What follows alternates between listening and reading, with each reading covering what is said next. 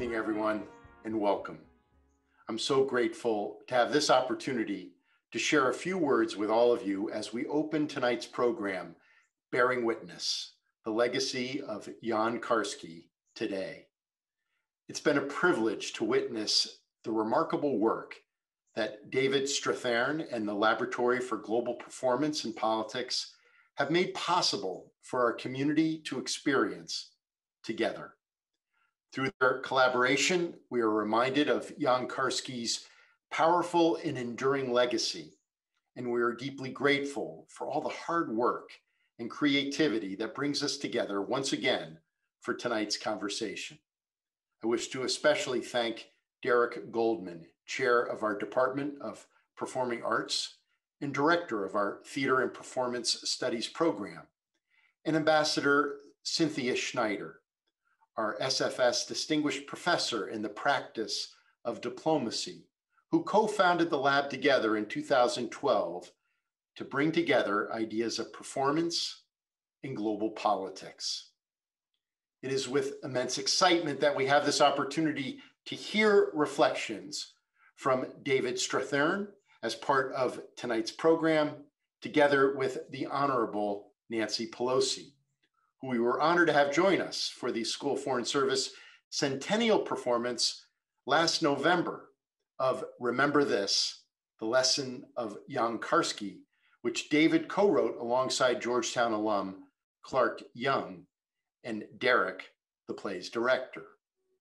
I wish to offer my deep appreciation to Speaker Pelosi for her presence, making tonight's program that much more meaningful. I know how much this moment means to the entire creative team at the lab, and I wish to extend my deepest gratitude to each of them for all that they've done to bring us to this moment. We look forward to the conversation ahead of us this evening and the upcoming feature film release of the play next year. Through the journey we embark as part of this exceptional performance, we're invited to see the life of an extraordinary man, a true hero who we were deeply honored to count as a member of our Georgetown community for so many years. We're reminded of his legacy and the example he set for all of us of what it means to stand for justice and truth. Jan Karski's story is defined by his courage and his heroism in the face of oppression and evil, in his enduring efforts to stand against hate and indifference. As one of the first people to provide a firsthand account of the atrocities of the Holocaust, he used his knowledge and perspective as a member of the Polish underground, one of the strongest resistance groups in Nazi-occupied Europe, to inform Allied nations and urge their intervention. His story and its resonance with the challenges we face in our world today is a testament to the values reflected by his journey. For 4 decades, we had the extraordinary privilege to have Professor Karski as a member of our community. Today, students have a new opportunity to reflect on his life and his leadership through a course focused on Professor Karski and his legacy as part of our Just Communities curriculum, which we'll hear a little bit more about later tonight. I wish to again express my warmest welcome to everyone joining us for our program this evening. I'd now like to introduce the directors of the Laboratory for Global Performance and Politics, Derek Goldman and Cynthia Schneider. Thank you all, and I wish you the very best.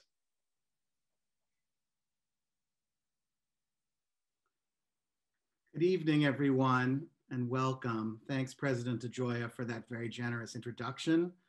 I'm Derek, and on behalf of all of us at the Laboratory for Global Performance and Politics, it's a pleasure to welcome you to this evening's event, Bearing Witness, the Legacy of Jan Karski today. I can't think of any deeper, more urgent reason for a group to be gathering in this moment than to think about and remember Jan Karski. Of course, we deeply wish we were able to gather with you in person for this occasion. As theater people and educators at heart, we miss that experience of gathering, of breathing the same air. It's at the heart of all that we do. We ache for it. But we're also grateful for the ability that a virtual platform like this provides to keep moving forward with the important work of connecting, of witnessing, making art, teaching and learning from one another. And it's in that spirit that we put this virtual event together. We're deeply humbled and gratified that there was so much interest. Over 1,000 people registered for the event, joining us from around the country and around the world to engage with the inspiring and enduring legacy of Jan Karski. So we count our blessings. We look forward to gathering together in 2021. And I pass it over to my colleague, Cynthia Schneider.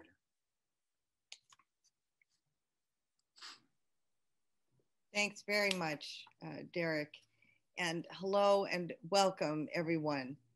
It's fantastic that so many of you have been able to join us. I want to just tell you something about the lab to put tonight's program in context. And then I'll turn back to Derek for a little more background on Karski and the project. The lab is a unique signature joint initiative between the School of Foreign Service and the College of Arts and Sciences at Georgetown. Our mission is humanizing global politics through the power of performance. These two worlds, international affairs and the arts, don't often come together. But after tonight, I hope you'll see why they should and why, in particular, it makes sense that they do at Georgetown. Derek and I co-founded the lab in 2012, and since then have been hosting events like this that integrate performance and storytelling with timely policy issues. The lab looks at international policy challenges through the perspective of their human impact. The story of Jan Karski perfectly exemplifies the tension between the human moral imperative and broad strategic interests that often guide foreign policy. The lab is active on many fronts. In addition to regularly featuring performances from around the world that engage political issues, we hold a biennial Cross Currents Festival with its culminating event, The Gathering. In the 2019 Cross Currents, we showcased a play from Nigeria about the Chibok girls. Nobel laureate Wole Soyinka, whose words, quote, "culture humanizes, politics demonizes," unquote, inspire us every day, delivered a scathing indictment of the Nigerian government's inaction in a long-form poem that he premiered at our event. And Ambassador Linda Thomas-Greenfield, recently nominated as the US ambassador to the UN in the incoming Biden administration, shared with us in the post-show discussion her experiences dealing with the Chibok kidnapping as Assistant Secretary for African Affairs in the State Department. We've been fortunate to host former Secretary of State Madeleine Albright on several occasions, speaking about the intersection of politics and performance personified by her friend, Václav Havel. Derek and I also teach courses in politics and performance, including pre-COVID, a centennial lab course that travels to Cambodia to study the role of the arts in that country's recovery from genocide.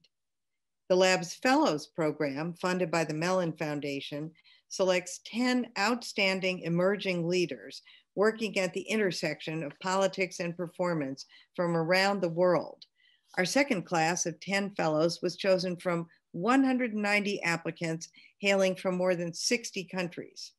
Georgetown students were so inspired by the Fellows program that they recently have formed their own entirely student-led Lab Student Fellows program. And the lab creates our own productions, which tackle many of today's pressing problems.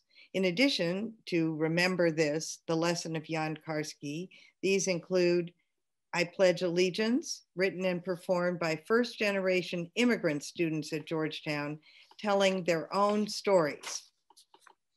Here I Am, a play in process that engages the legacy of slavery at Georgetown and beyond.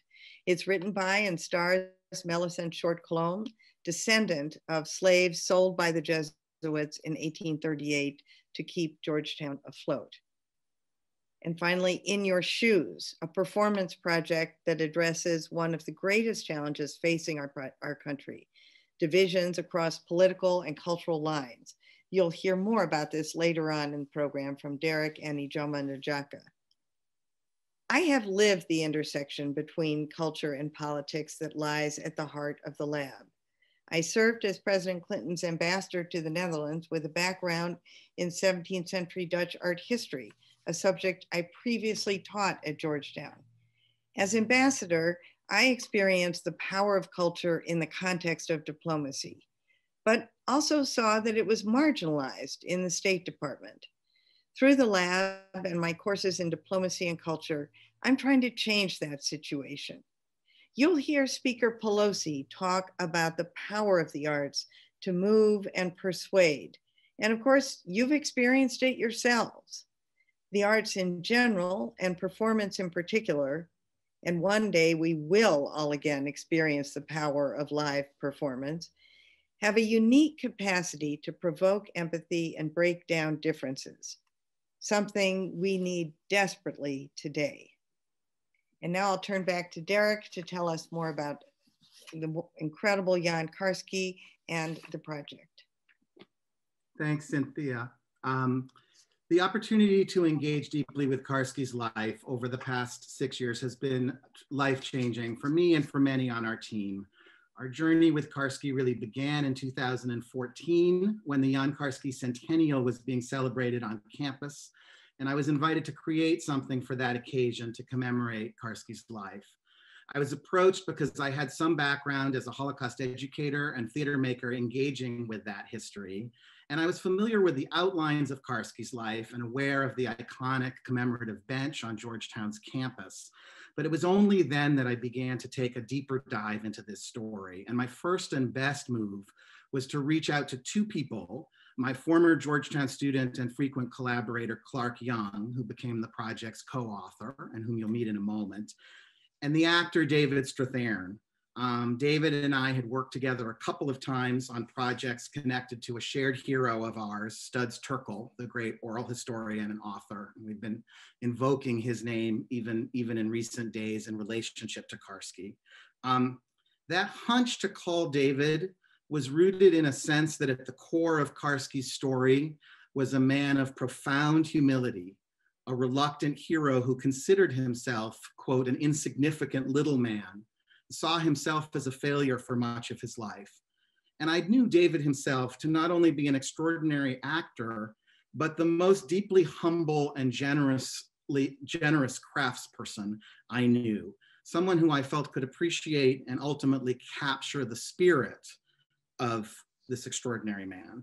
And I remember the phone call vividly, and the surprise was that David was actually familiar with Karski's story, had remembered him from viewing the documentary Shoah, the 9-hour film, and he was all in. And so that first version of the play was presented at Gaston Hall in fall of 2014 as a staged reading with a few days of rehearsal. Many people listening were probably there 6 years ago.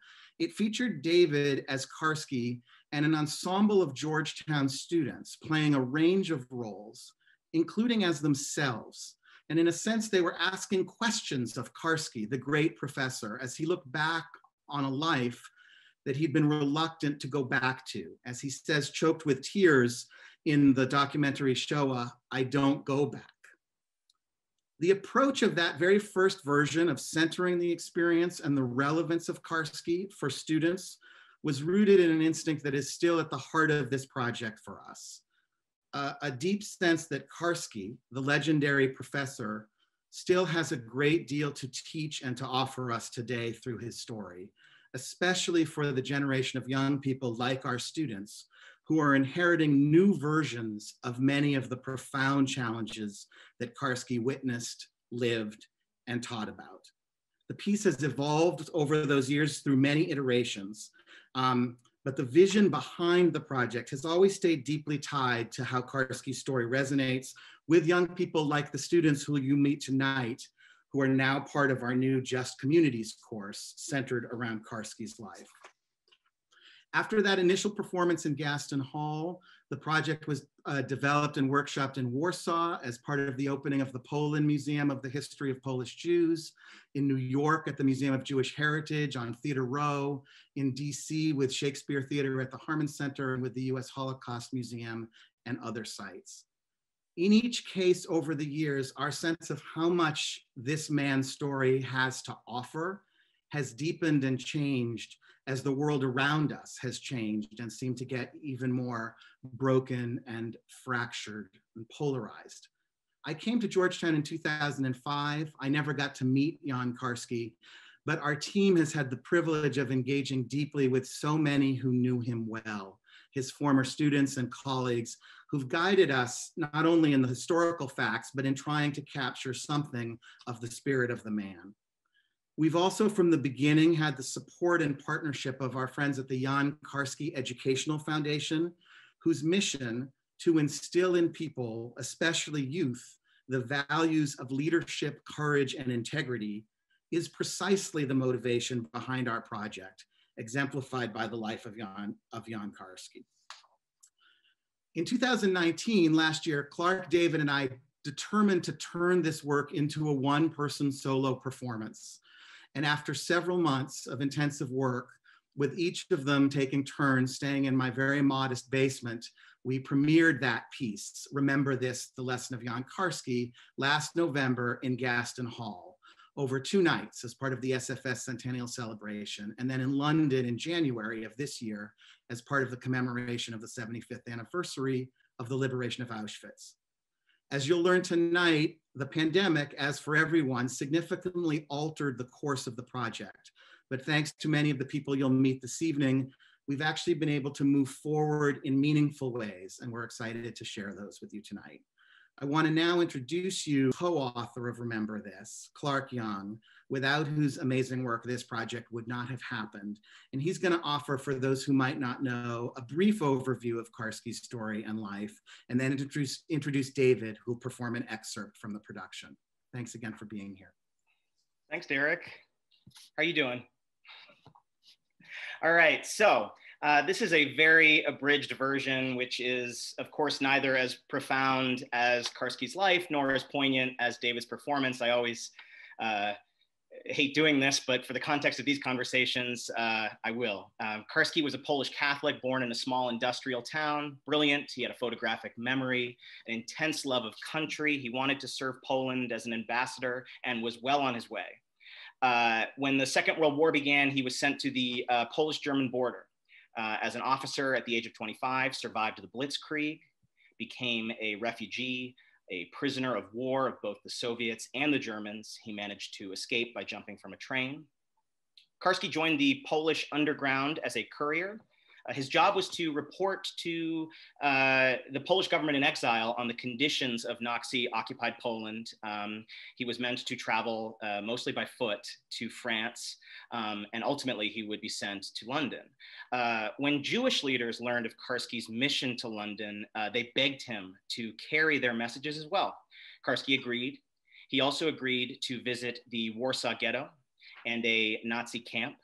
In 1942, Karski spent 2 days bearing witness to the degradation of the Warsaw Ghetto, and then disguised as a militiaman at a transit camp in Izbeka Lubelska, he witnessed men, women, and children loaded onto cattle trains laced with quicklime.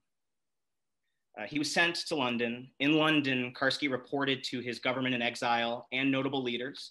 He met with Shmuel Ziegelboim, a Jewish leader who would later commit suicide in protest of Allied inaction.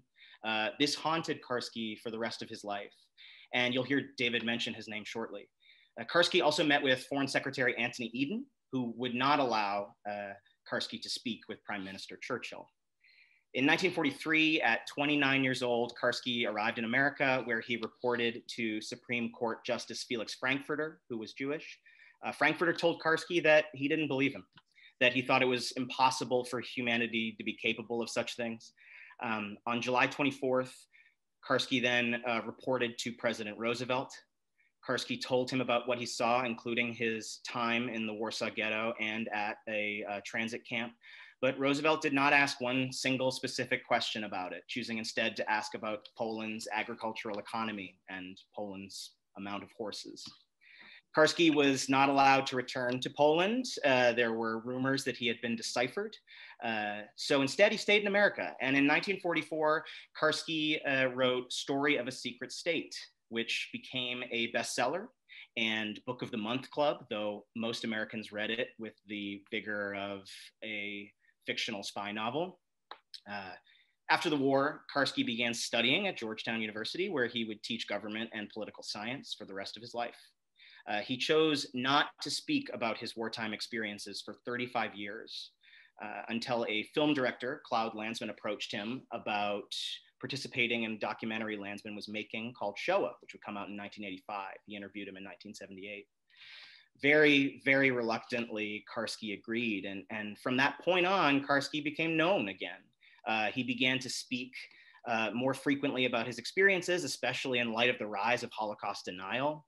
And he began to even speak about this to his students, which is what you will see in this small segment that David will be performing from our play and upcoming film, Remember This.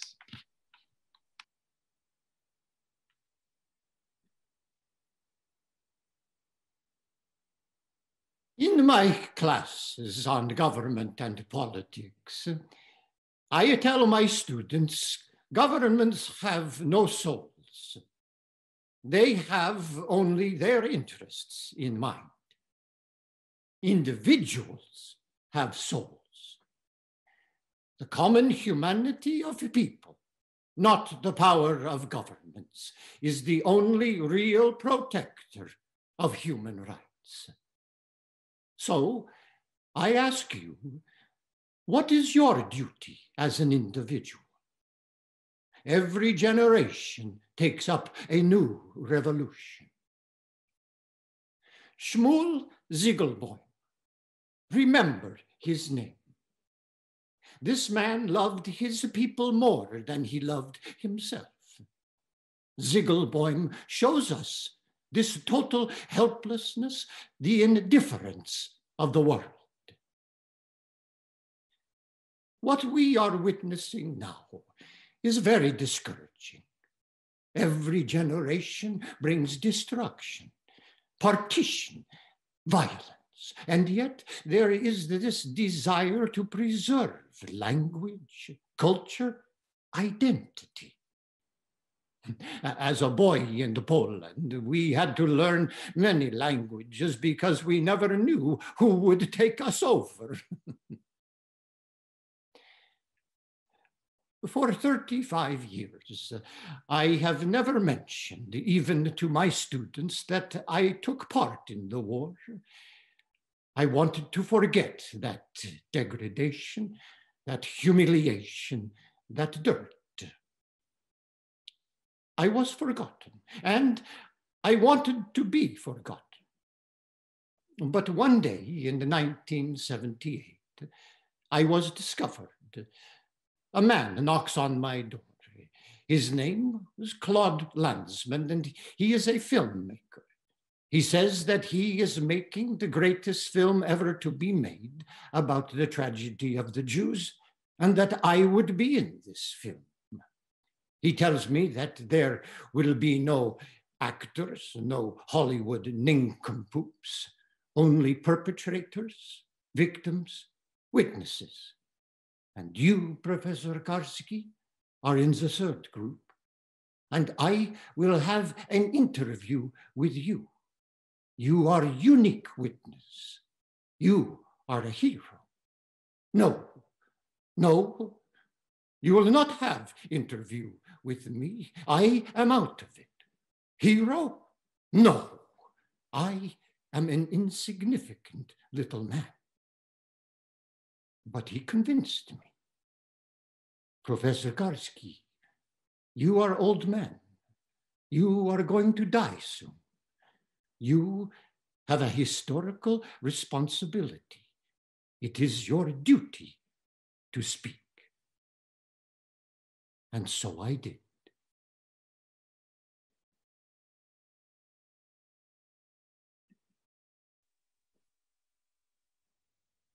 Thanks, David.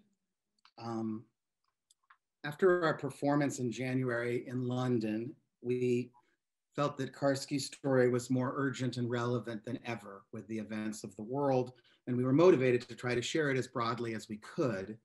We were gratified to get many invitations and had plans for the production to have a busy year on the road in 2020, including performances at festivals like Edinburgh and Spoleto, a tour of Poland, and theatrical runs, both on campus at Georgetown in our Davis Performing Arts Center, at DC's Mosaic Theater, at the McCarter Theater in Princeton, and other sites. And of course, all of this was made impossible by the pandemic. But one of the great happy accidents of our performance last January in London was that at the reception following the performance, we met an amazing woman who happened to be in attendance, an accomplished Emmy Award-winning documentary filmmaker and Georgetown alum, Eva Anisko. Eva was very generous in her response to the work and asked if we had considered doing anything with film. And at the time, the answer was, in a nutshell, not really or not yet.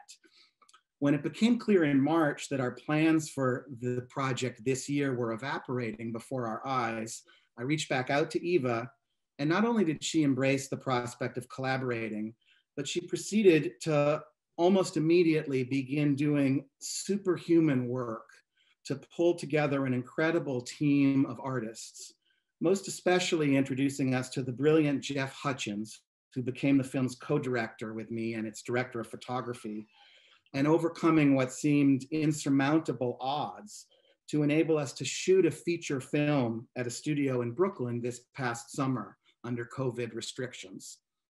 I want to welcome her now, my friend and collaborator, Eva Anisko, the producer of the film, Remember This, to tell you a little bit more about the project and introduce the sizzle reel. Thank you, Derek. As Derek mentioned, I was very lucky to catch the London One Night Only event and was moved beyond measure by David's powerful performance and a story that, although rooted in the Holocaust, is as relevant and important today. As a Georgetown graduate and Polish American, whose parents suffered hardships and loss during the war in Poland, I felt intimately connected to the work and compelled to get involved somehow. As Derek said, I met him after the show and we immediately began conversations about the possibility of creating a film version of the play to reach broader audiences globally. With the play on hold due to the pandemic, we decided the time is now. So we quickly, I tapped my trusted collaborators, including my amazing co-producer, Alf Hyde, and super talented director of photography, Jeff Hutchins, who also directed the film along with Derek. Jeff's vision was to create a film that matched David's intensity and stamina. And as we shot it in black and white with one camera in the style of a long continuous take. COVID added numerous levels of complexity, but I'm happy to report we got crew back to work safely in July and created a COVID-free environment in a large soundstage in Brooklyn.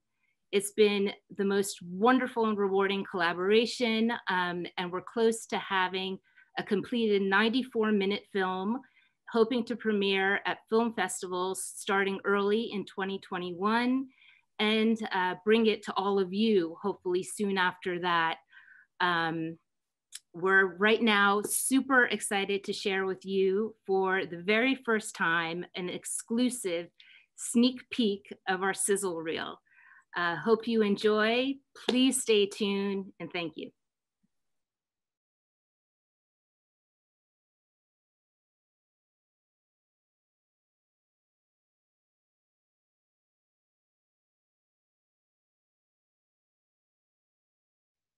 Thanks, Eva. And again, the amazing vision for the black and white cinematography and the look of the film is very much tribute to Jeff Hutchins and his team. And we look forward to being able to share the completed film with you, with all of you in 2021.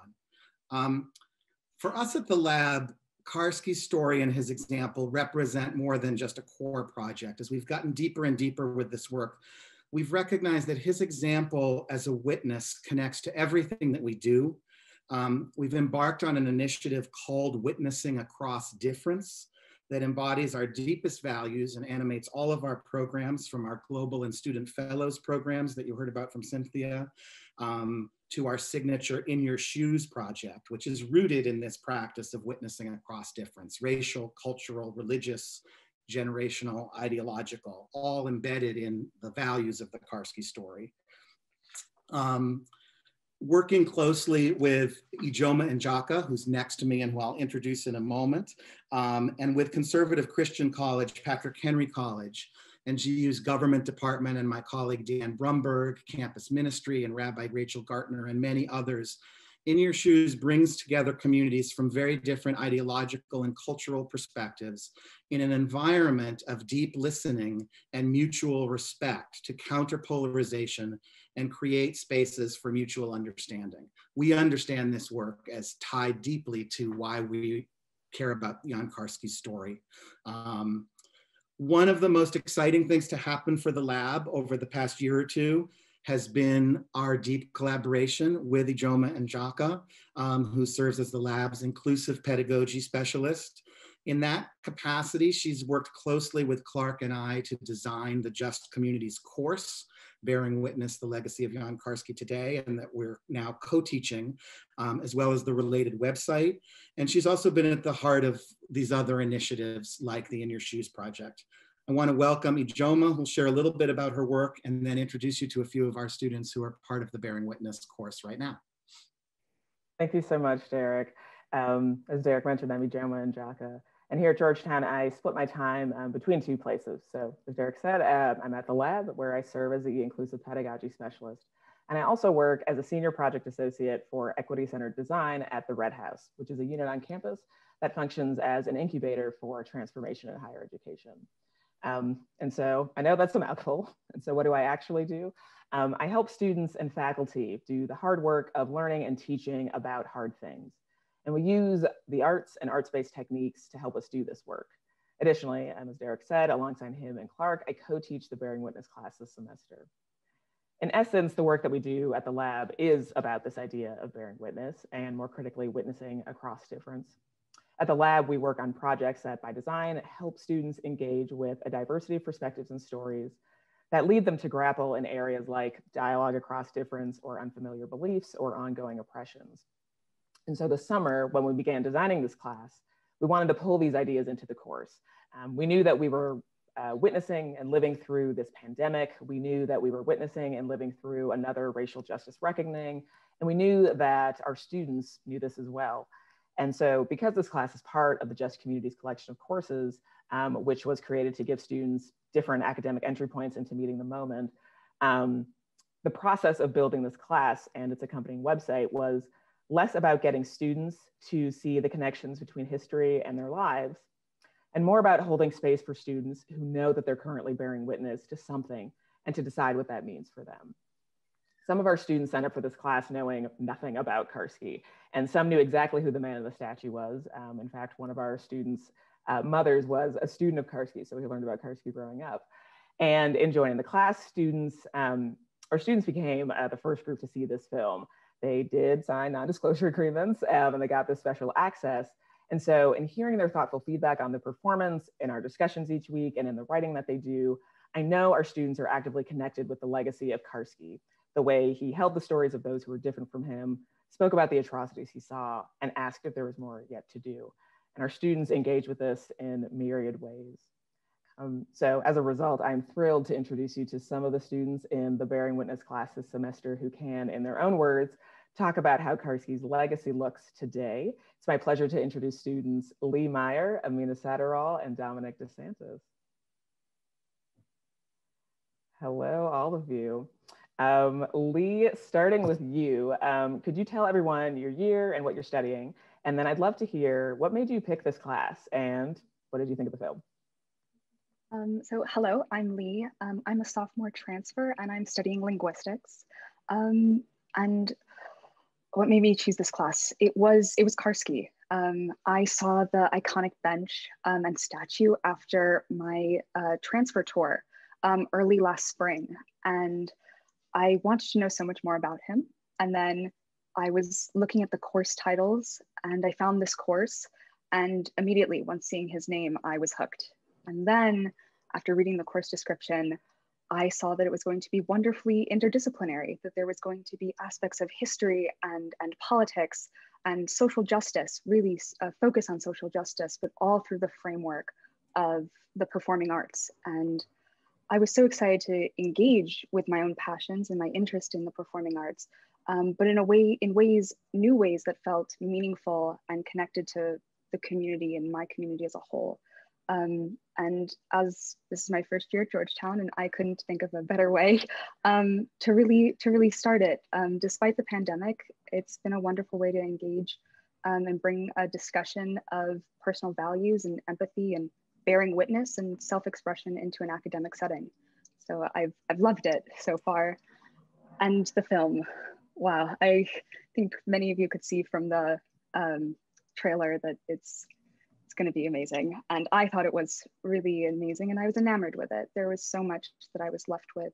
And one of the things that I think I loved the most and I found the most beautiful was that there was an intersection, and it lived in these worlds between theater and cinema. And it was reminiscent of going to the theater, which we haven't been able to do for a while, but it was more than just a recorded production, because the way the film was shot, you were so close to Karski and the performance. You had to bear witness. You could not look away. And that's in part because of David's performance. He makes Karski so personable that at the beginning of the film, Karski is a stranger, but by the end, you feel like you know him a little bit better. And you see his full range of emotions throughout the film, every little bit, and that you can't look away. And that really drives the idea and the theme of bearing witness home. And it was beautiful. I hope you all enjoy it when you get to see it. Thanks so much. Amina, I'd like to turn over to you. First, if you can share your year and what you're studying. And then I'd love to know about what aspects of Karski's story are resonating with you. Thank you, Ijoma. I'm so happy to be here. My name is Amina. Thank you all for having me. I'm a junior in the SFS studying culture and politics with a focus on migration and mobility. One thing that has really resonated with me about Karski's story, and that was incredibly memorable from watching the film, was seeing Karski struggle with people's disbelief and denial, and even just apathy in the face of the trauma and the atrocities that he was trying to convey, and he was speaking his truth of what he has seen. And this has come up a lot for me and my closest loved ones in this pandemic. My family was hit really hard with COVID. My parents are both healthcare workers. And all of that, of course, is awful and painful in and of itself. And there's this other layer of people looking me in the eyes and not seeming to believe that things are as bad as they are, and not believing me or not showing empathy beyond some kind of superficial performative empathy for my truth that I'm trying to share. And that's not something that I could have anticipated. And the actual trauma and the awfulness is sort of compounded by people's reactions that can be very isolating because it feels like being gaslighted. And so watching the film, obviously what Karski was bearing witness to is very different from what I'm bearing witness to. But it felt like I felt very seen, seeing all of the feelings that David was portraying for us brilliantly, the feelings that I heard through the writing, and that all of it, the experience was incredibly memorable, because I felt less alone. Even though there's no answers, right, about how to deal with this, I just felt like I wasn't alone in this awful layer to all the awfulness that is already happening with COVID. And I felt seen, even though I was the one watching the film. So that was incredibly resonating for me. Thank you so much for that. That's lovely. Dominic, I'll turn it over to you. Can you share your year, what you study?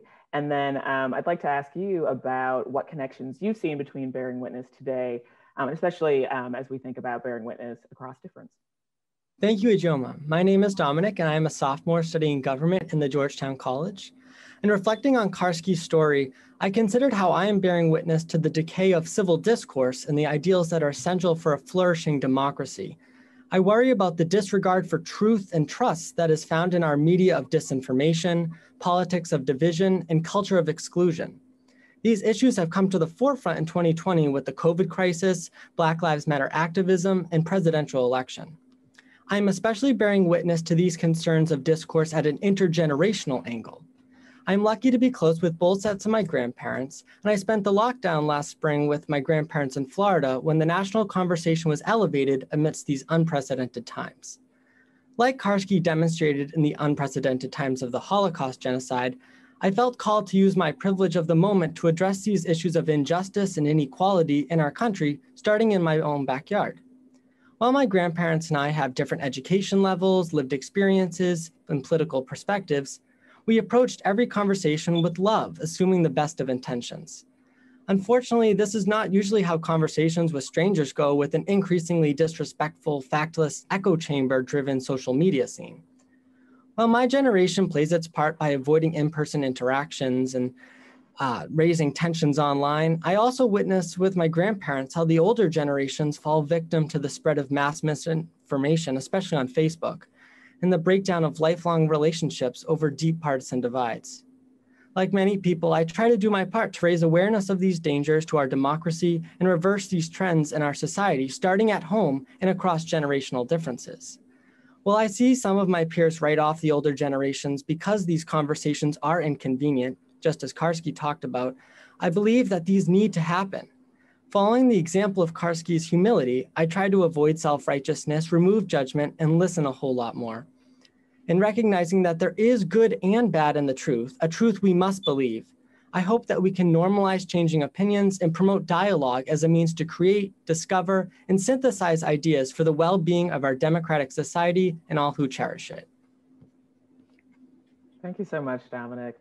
And thank you to all of our students here. It's been such a pleasure to be witnessing your work and your thoughts this semester. I'm going to hand it back over to Cynthia Schneider. Thanks, students. Amazing. Beautiful.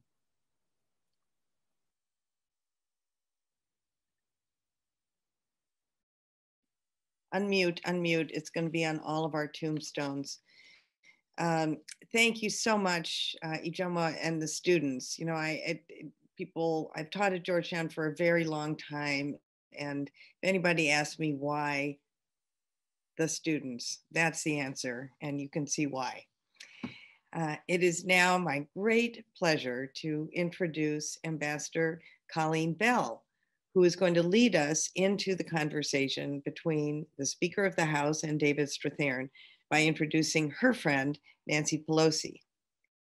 Ambassador Bell is a member of the School of Foreign Service Board of Advisors and is the Executive Director of the California Film Commission. She served as the U.S. Ambassador to Hungary under President Obama from 2014 to 17. As ambassador, she worked on initiatives including economic development, cybersecurity, migration, cultural diplomacy, support for Ukraine, and women's issues. She received the Order of Merit Middle Cross, the second highest state order of Hungary, and was honored by the American Chamber of Commerce in Hungary for her successful business promotion.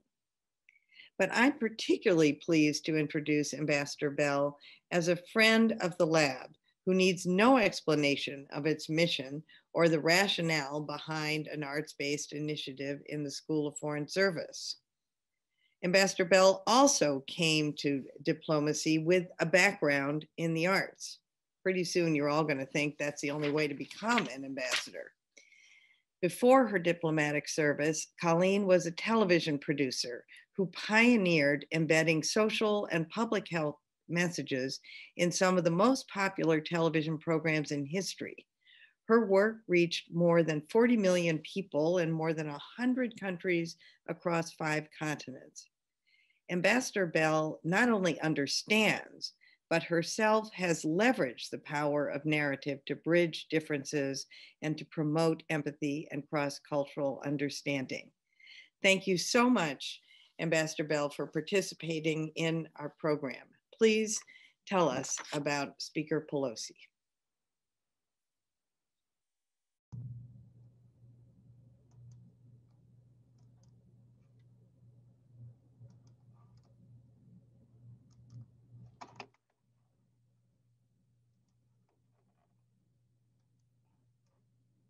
If you could just turn on your video, that would be great. Ambassador Bell, and unmute.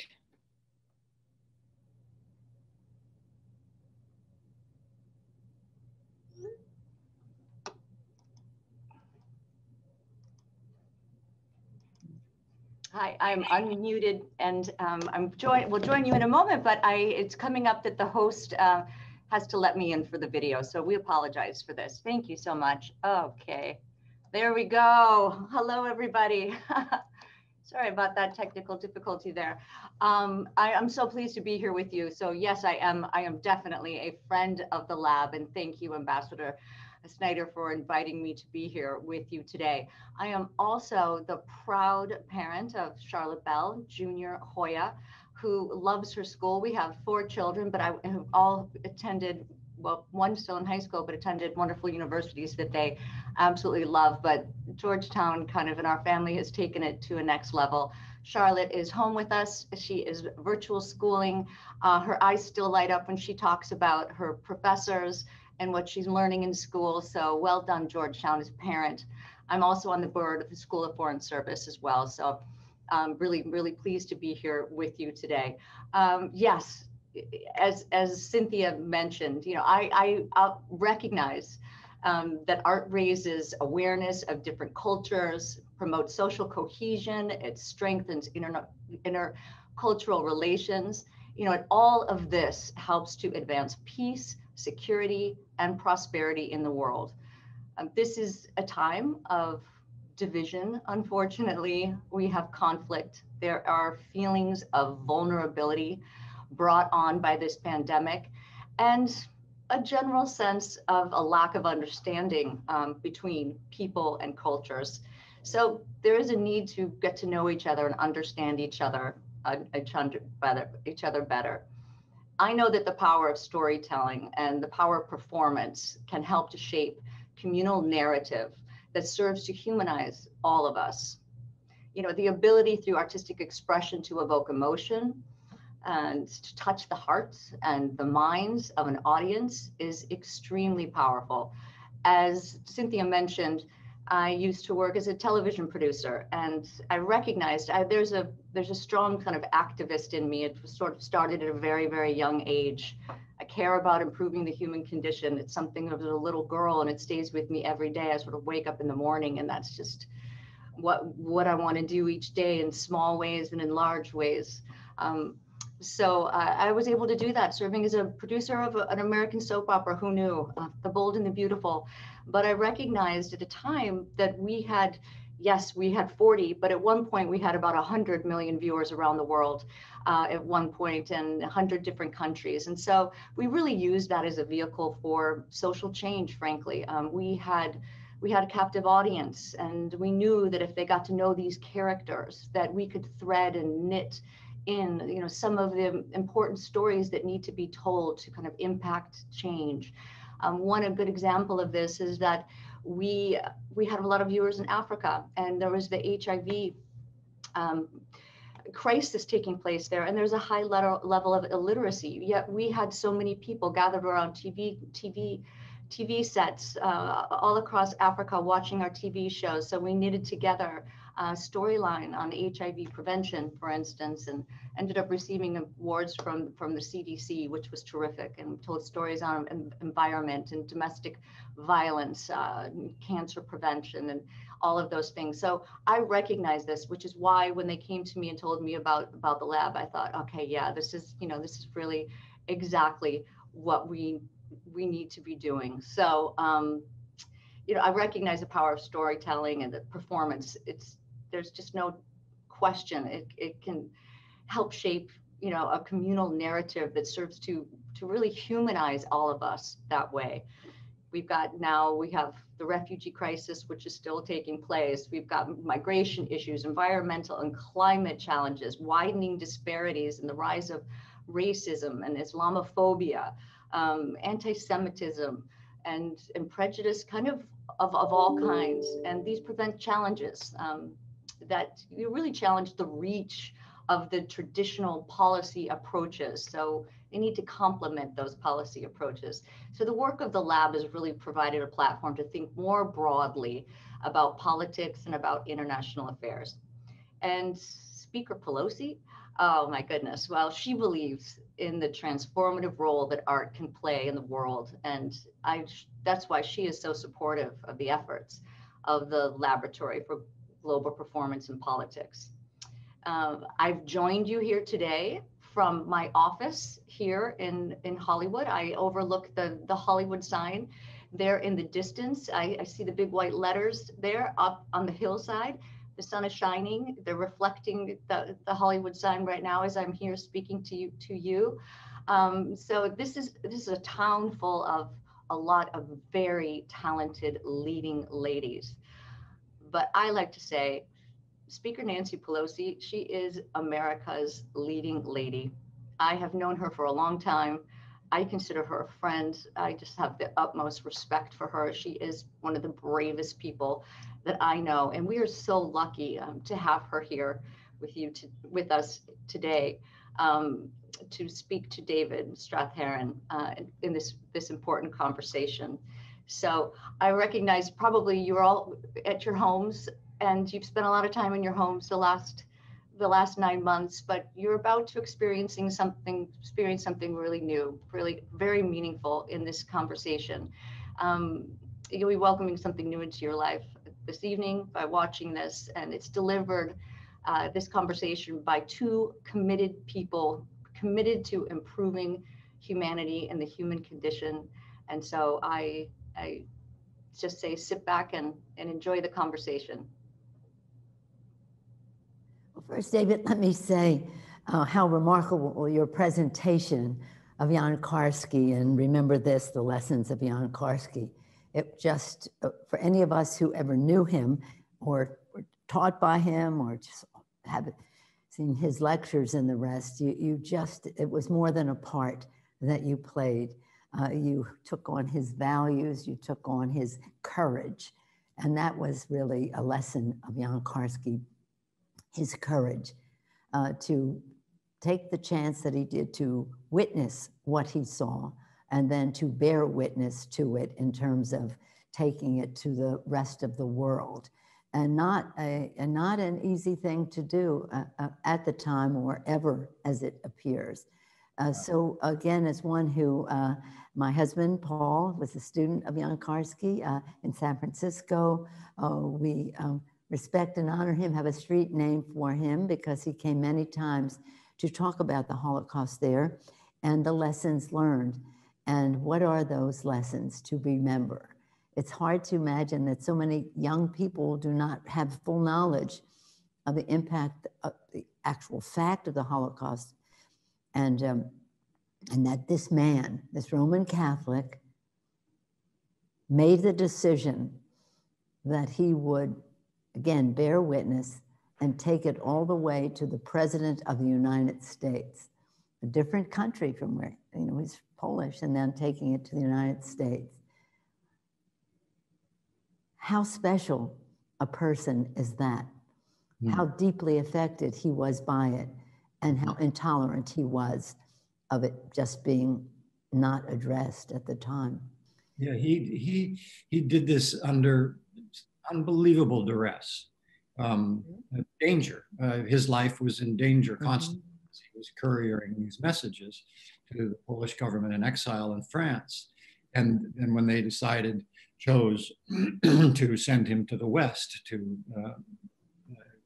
hopefully have a meeting with Churchill, which unfortunately he didn't, but then eventually with President Roosevelt and Justice Felix Frankfurter. He was constantly in danger because he had so much information about what was going on, not only in Poland, but in all of Europe. And there were forces that did not want him to speak. So yes, his courage is inestimable. And his dedication and his integrity also. It strikes me even more so today when I think about him, that he spent most of his life, the second part of his life, as teaching us the importance of knowing our histories. Because if we do not know our history, we are, as they say, doomed to repeat it.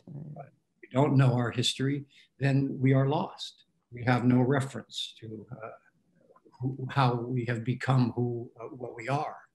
And he dedicated his life to being a teacher, and that's why I'm so proud to be a part of this as Derek and the lab, Derek Goldman and the lab for global politics and performances, offering him to their students. It's one thing that really strikes me, not only then, but today, is the comparable phenomenon of denial and disbelief and mistrust that he encountered and that we are encountering every day. Distrust in our forms of communication. And he was a messenger, he was a communicator. And, as he said, what he spoke of may have seemed to be an ancient, terrible myth, but that all he could say is that he saw it, and it is the truth. And the truth is such a mutable and slippery thing these days. So it's a question that I ask is, why are so many people choosing either to disbelieve or to ignore the truth? That's a conversation for forever. But in terms of Karski's life and how it applies today, what do you think? Why has that happened? Well, clearly in the comments you have just made, it is clear to all of us that this is more than a role to you, that you have just become Jan Karski's messenger, not just in the performance, but in the questioning. Jan Karski was a blessing. This is a man who was brilliant. The Secret State is required reading in our family and in our lives. We have that book every place you turn in our family or other members of our family. That book is there. So he was brilliant. He was scholarly. He was courageous, as you said, about the danger, but he would not let anyone to escape the truth. And he was persistent in that regard, to the point of well beyond the Holocaust ending and the rest, to making sure that we remember. Now, I want to say something about my father. My father was a member of Congress around the same time as Jan Karski came and saw President Roosevelt in April of 1943, March of 1943. He spoke in the Congress as a member of Congress, and he talked about, he rose to speak about a call to action towards stopping the wholesale slaughter of the Jewish people and youth in Europe. Again, action, not pity, can save millions now. Extinction or hope for the remnants of European Jewry. It is for us to give the answer daily, hourly. The greatest crime of all time is being committed.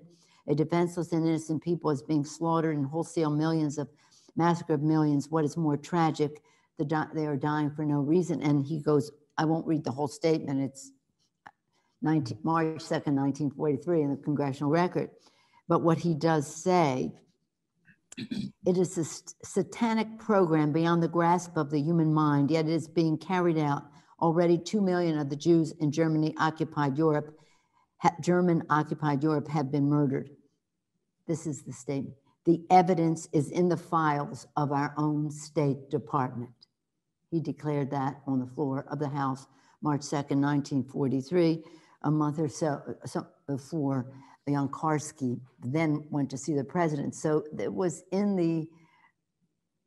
that documentation was already there when Jan went. I mean, that is to say, he gave voice to it, but all the more reason to wonder why more wasn't done when they really truly knew. But I wish you would read this about my father. He was part of something called the Berkson Group, and he, Italian-American, but he spoke Yiddish. So he was like a big speaker on the circuit of talking about this issue in Yiddish to the Jewish community, and again, on the floor of the House. So there were people who knew, and he wasn't the only one. There were people who knew. And so the question is, what do we do to make sure people remember? But how do we explain why, even though there was knowledge of this, something more wasn't done sooner to save lives? Because as we know, many lives were lost even after 1943. We saw that when we were in Auschwitz in January for the 75th anniversary of the liberation of Auschwitz, how late they were still bringing people in and killing them then. So this is, I mean, the very idea that so many young people in our country are not aware of this is something that has to be corrected. When presented with these kinds of facts, when they are at such of such magnitude, how do we deal with them at that point when they're almost out of control and beyond our control? Mm-hmm. Karski said, great crimes start with little things. Mm-hmm. And things like you just dislike your neighbor for some reason. And he said, don't do this. Mm-hmm. But the little things that were incrementally building to the greater knowledge of what was happening should have been addressed. Those little things should have been addressed. And much like today, we are under such duress because things are so much seemingly out of control. But way back when, there was a time when these things started and they were nurtured and they started to grow. How do our leaders, are the ones who speak for us, our teachers,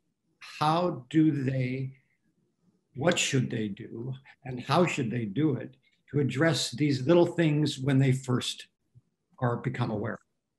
Because we put out, when we look at the fires in California, you know, those are decades of ignorance and irresponsible acts and just denial and actually just, but it's those little things that we need to flag at the moment to keep them from becoming these big conflagrations. And how do our leaders do that? Well, let me just thank you for framing it in that way. Perhaps at the time, going back to the 40s, there was a case to be made that they thought the most important thing they could do to end this was to win the war. And that may be some rationalization, not necessarily justification, but rationalization, that they thought the best thing to do would be win the war. My question is, if the Germans had not invaded France and England, would this necessity to win the war still been there? And would this crimes against humanity just been part of what it is? I say that's, you know, what weight is that necessity? Is the necessity because what they're harming people, or the necessity because they're have an expansive view of what Germany should be? Now, in your earlier question, when you say how to, in this day and age, when people say and do things, I've been fighting on human rights issues a long time, and we're very proud that Jimmy Carter's presidency was predicated very much on human rights, respect for human rights, and people criticized him for that, like he was a softie. But the fact is that is fundamental. And I always say, for example, when there are human rights violations in some place where we have economic interest, for example, China,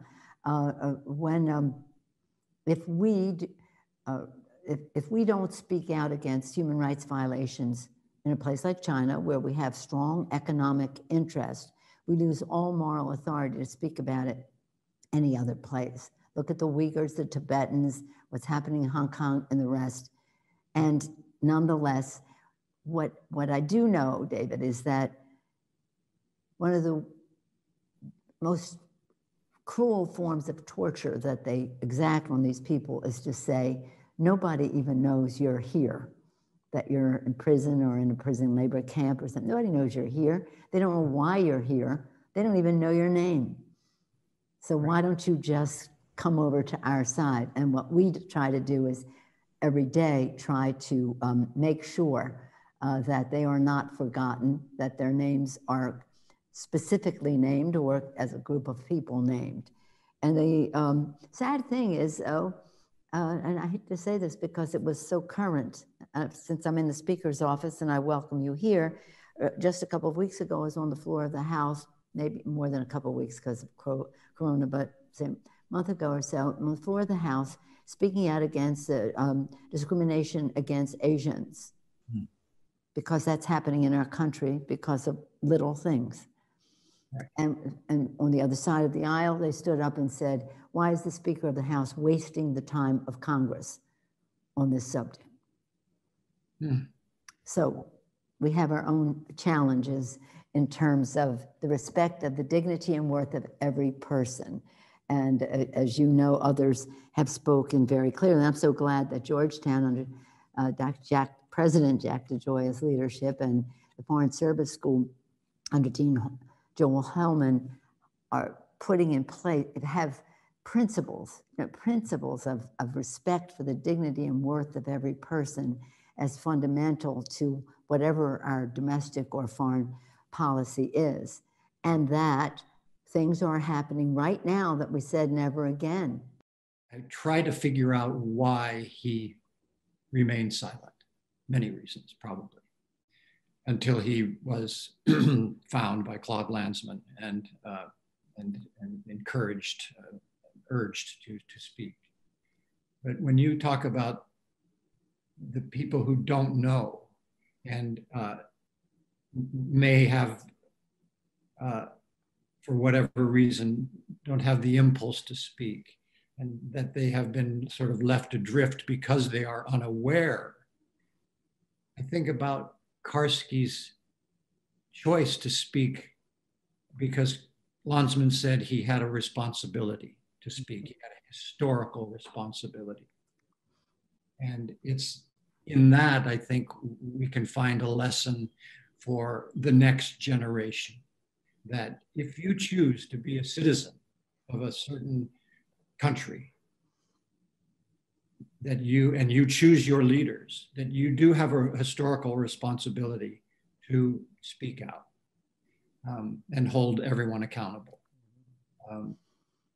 And I'm kind of rambling here, trying to find the seed of Karski's life, but it's like a dandelion's bloom in the wind, because he has so much to say about our life today, not only in the day-to-day, neighborly, the divisions in our country, but also in the halls of our government.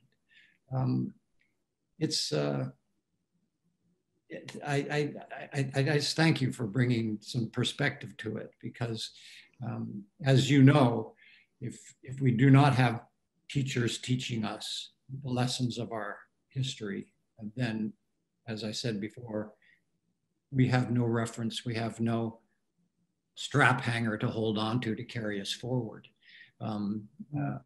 make progress. Well, in the regard of Jan Karski speaking out later, and thank heavens he was encouraged to do so, maybe by that point, I mean, when I heard him speak about it, I felt that he thought, the rest of us here in Congress it was, and then other places, that we were finally worthy to hear his message. We might understand when we understand what this was about, and that he held it in for a long time. Well, he was outspoken at the time, but then held it back. And then maybe he thought that at last we were all worthy to hear the message, that we might act upon it, and it would not be just treated as his story, but something for all of us to act upon. And that so many horrible things have happened since then, but for the Holocaust is something in its own sphere, And for us, for those now to, in some respects, trivialize it or not recognize it for the assault on humanity that it was, is a shortcoming on all of our part. And we all have a responsibility, because we know, because he bore witness, because he had the courage to endanger himself to take it to that place. And then when people were ready in his view to tell the story. So let us be a lesson to us. Now, we've had some nice events in terms of your beautiful performance. Remember this.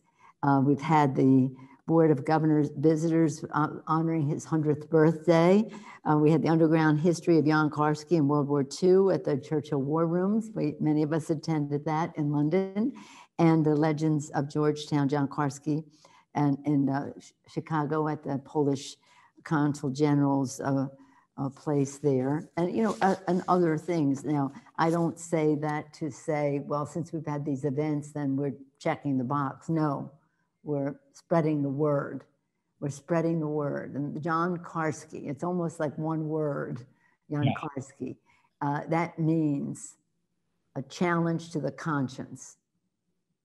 I face the truth, act upon it. And if not, why not? Why not? Because the man's inhumanity man does not go away.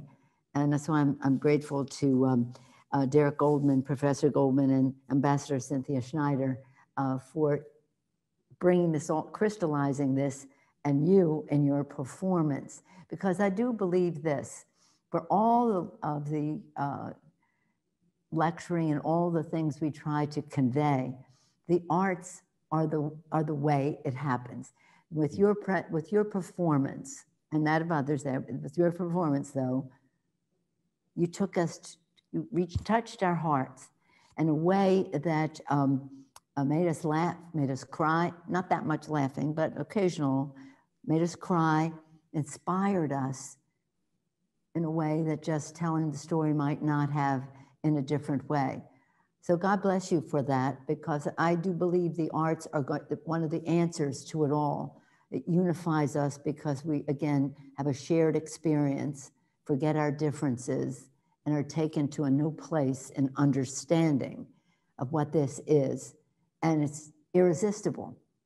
And it is just imperative that we act upon it. So I am so excited that this is now going to be getting more, there's going to be more opportunity for people to be aware through the arts about Jan Karski, his courage, his just determination, his saintliness, really, in some respects, because people were being hurt, and he was not going to tolerate that without making sure everybody knew and had an opportunity to do something about it.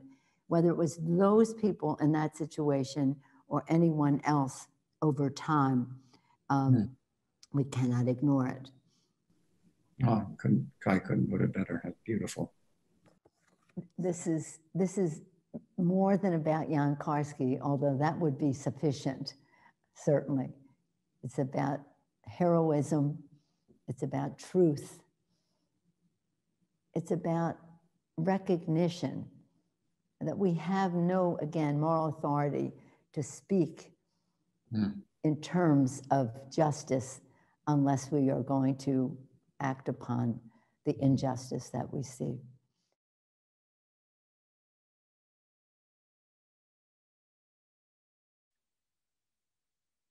I want to thank Speaker Pelosi for taking the extraordinary time that she took for that focused conversation on our project, and for her support of this project really from the beginning, and her interest in it. And of course, to thank David for his part in that conversation. You know, David is an extraordinary actor, as we've addressed, but it's not everyone who can, over the course of a 90-minute event, grow a mustache and then shave the mustache off just within that time frame. So I think That's I want to let people know we have a few more minutes of this program, but that David will perform an excerpt from towards the end of the play as the closing the closing of the program. And I want to but first turn it back to Ijoma, who's going to introduce one more of our amazing students to talk in light of what Speaker Pelosi just shared, to talk about her journey with us. Thank you, Derek. It's my distinct pleasure to introduce one more student from our Bearing Witness course to share some of her thoughts and to talk a little bit about her relationship with Karski, Julia Locascio. Julia. Hello, thank you, Professor Njaka. I'm Julia Locascio, a junior in the School of Nursing and Health Studies, studying human science on the pre-medical track. My first encounters with Holocaust history were conversations with my grandparents who, like Speaker Pelosi's family, grew up in southern Italy. While they didn't witness the Holocaust directly, their stories led me to World War II investigation at a very young age, despite the fact that, as I said, I'm pursuing a career in medicine. For Karski in particular, my journey with his story actually began fall of my freshman year at Georgetown, when I had the opportunity to bear witness to the theater department's production of Our Class. This play detailed the 1941 Yadvapne massacre and was really something I never learned about in school. From that point on, I understood the power of bearing witness to this part of history and the art's role in doing so. Like most Georgetown students, I see the statue of young Karski on campus almost every day, but it wasn't until fall of my sophomore year that I engaged directly with his story. I was working on another play in the Davis Performing Arts Center, our central theater on campus, and expressed my interest to Professor Goldman about the Karski play. He generously invited me to a rehearsal where I got to meet Mr. Young and Mr. Strathern and was one of the first people to see the play. It was extremely impactful to me to be the first witness to the first witness. Karski's story is both a lesson and a call to action. For my junior fall, I'm glad to be able to elaborate on both in our class and hear how it has impacted my fellow peers. We have all come from different backgrounds, but we all agree that what Karski said should not be taken lightly. I take his lesson a bit closer to my heart as a Catholic, with, as Speaker Pelosi outlined, values of faith, hope, charity, and his general saintliness. He more than exemplified these tenets and went through extreme personal suffering for the sake of his mission. The elements of duty and sacrifice are delicately woven in every episode of his story and beautifully portrayed in the film.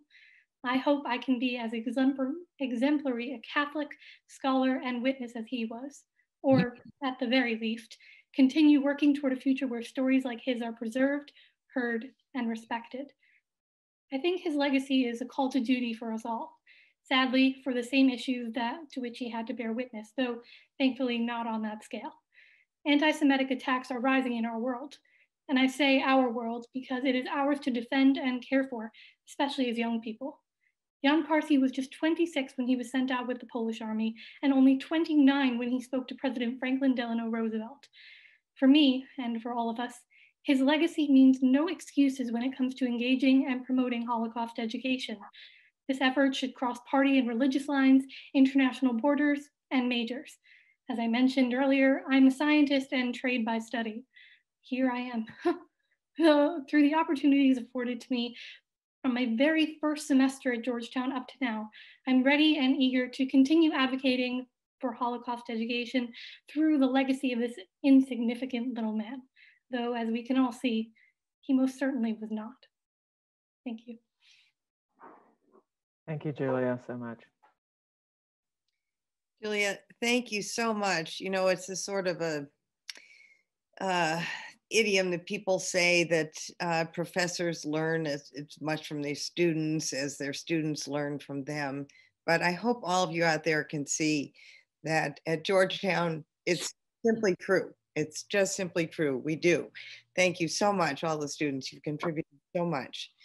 And thanks. I'm going to add my thanks to Derek, David, and Clark, who have been working on this project for years and years in so many different circumstances, and it just grows and grows and becomes richer and richer. And Ava, that you put that film together in 5 days of shooting is simply unbelievable. So it's so great to have you as part of this fantastic project also. David, I'm going to ask you for one real life reflection. We got to see you speaking with the speaker, and we're going to see you again in Karski's embodiment, but I think people would love to hear from you in real life. And it would be great if you would just reflect in any way you'd like about your experience with this story over the years, whether it's the film, the performance, its evolution, its paring down to a one-man show, or your experience with the students in the Bearing Witness course. Thanks, Cynthia. Well, it has been a long journey. It's been an extraordinary privilege. It's been daunting. It's been enlightening. It's been extraordinarily moving.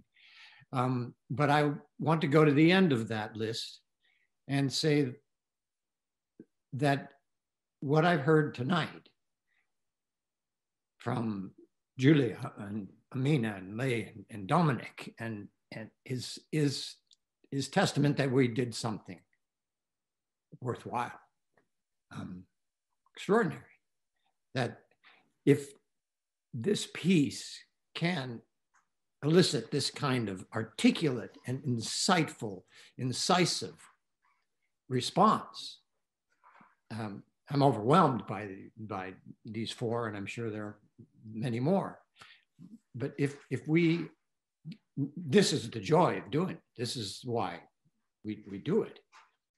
This is what the arts can do. The arts can create an empathic space whereby people like Leigh and Dominic and Amina and Julia can articulate the viscera for so many people. And that's extraordinary to me. And it's a gift that's given back through all our efforts to bring this man who gave us all a gift to acknowledge everything that he's talked about. I first, as Derek told you, I first was aware of him when I first saw Shoah, and it stuck with me. I was in a fog for days after, weeks after, and to have come this far, I think is one of the more important things and arcs of my life as a performer, but also as a person learning about him. I don't know how much time we have, but I have this little piece that it's one of my favorite poems, and it's been with me, but then I started doing Karski, and it has a resonance to me in a very simple way. It's by Marge Piercy. And I don't know if we have time to do it. I could just do a couple excerpts from it. Go for it, David. No one's going to stop you now. Yeah, well, all right. No, seriously, we'd love to hear it. On the birthday of the world, I began to contemplate what I have done and left undone. But this year, not so much. Rebuilding of my perennial damaged psyche, shoring up eroding friendships, digging out stumps of old resentments that refuse to rot on their own. No, this year I want to call myself to task for what I have done and not done for peace. How much have I dared in opposition? How much have I put on the line for freedom, for mine and for others? As these freedoms are pared and sliced and diced, where have I spoken out? Who have I tried to move? In this holy season, I stand self-convicted of sloth in a time when lies choke the mind and rhetoric bends reason to slithering, choking pythons. Here I stand before the gates opening, the fire dazzling my eyes. And as I approach what judges me, I judge myself. Give me weapons of minute destruction. Let my words turn into sparks. And what I've heard tonight is sparklers all over the place from you guys. So carry it forth. It's great. Love you.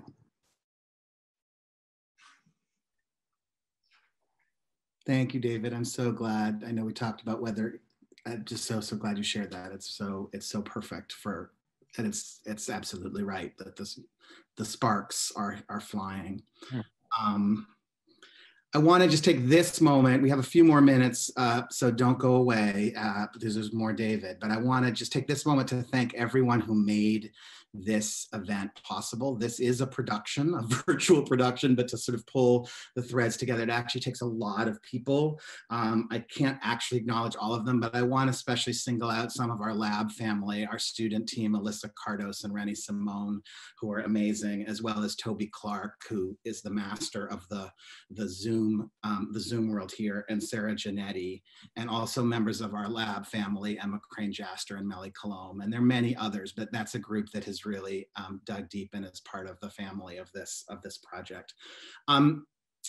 You know, the lab, I think, is unique as an arts initiative at this intersection that you've been experiencing and hearing about tonight, and that for all kinds of reasons, especially because of our students, could kind of only happen at Georgetown with students with the kind of dual passions that these students bring, not only for the arts, but about how the arts matter in the world.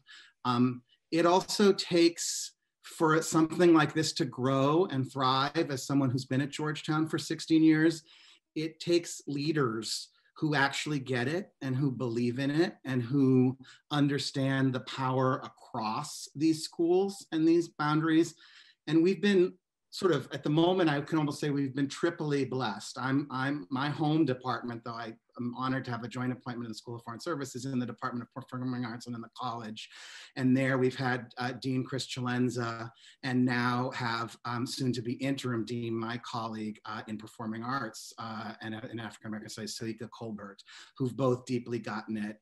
And then our great colleague in the School of Foreign Service, who from arriving at Georgetown, and it's actually the first time I met Joel, and I'm just thinking of this at the moment, was in the Harmon Center, sitting in front of me as we were preparing to perform an earlier version of Karski.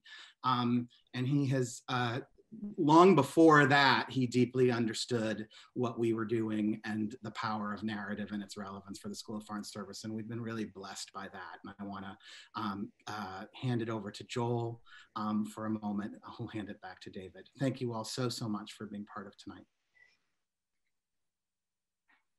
Well, thank you, David, for that lovely introduction. And thank you so much for sandwiching my remarks between David's moving Academy Award nominated reading and performance and his final performance. I'm bookended by an extraordinary man and communicator, but I'm pleased to be able to do it. You know, I'm here just to talk a little bit about the School of Foreign Service, because to some extent, if any single life can encapsulate the story of the School of Foreign Service, it is really the life of Jan Karski. He did live the turbulence of the first century of the school's being. He bore witness to the worst of humanity. He understood the perils when the world order collapses. And he sought to enlighten the world at great personal sacrifice and risk. And after the war, what's so remarkable is that he dedicated his life to ensuring that the next generations would never let what he witnessed happen again. And that's so critical to our mission. It's really important for me to recognize, because I'm sure we have so many Georgetown alumni in the audience, that all who knew him spoke of his humanity. They spoke of his humor. They spoke of his warmth. They spoke of his intellectual acuity and his deep commitment to human dignity. His was lived history. And as I meet Georgetown alumni from all over the world, I always ask them about the moments that they remember most about Georgetown, the moments that transformed them. And Jan Karski keeps coming up again and again. They recite from his lectures. They launch into bad imitations of his Polish accent and his noble demeanor. They repeat his jokes. As Madam Speaker mentioned, there was much to laugh at, from what I understand, from Jan Karski and being in his presence. And they tell of the inspiration that he instilled upon them to impact others. So he was core to our school, and I'm so pleased to say, as you saw tonight by these remarkable students, that the spirit of Karski lives on at Georgetown and at SFS. And especially in the aftermath of this summer of turmoil, with a national reckoning on racism and injustice, our students and faculty got together to craft a call to action to make the global struggle against racism and injustice a core founding principle of our school's second century. They wanted to recognize how our curriculum and our community can engage and integrate the study of global affairs with the continued struggle against racism and injustice, and a recognition that we need to continually renew this understanding. The need and the recognition that we need to listen. We cannot remain silent. We need to bear witness to the experience of those marginalized. And we need to remind ourselves of the moral imperative to improve the human condition. Karski's legacy is as vital today as it ever was. And so it's entirely fitting that the Laboratory for Global Politics and Performance, led by Derek Goldman and Cynthia Schneider, whose mission is to humanize politics, has focused on the life of Karski, whose own mission was really to make us realize our own humanity. So you've seen how the lab mobilizes the power of performance. You've seen how it inspires students, and you see its mission to promote empathy and understanding of global politics. And by doing that, to help heal the polarizing divisions of our time. Have we ever needed this more? So let me thank all of you for joining us here this evening to celebrate Karski. Let me thank the creators involved in this extraordinary endeavor. Let me thank the teachers who were involved in inspiring these students. Let me thank the students themselves for their testimony. Let me thank Ambassador Bell and Madam Speaker. And let's of course end with the incomparable David Strathern, who has given so much to this project, with a final glimpse of the man himself. Thank you very much.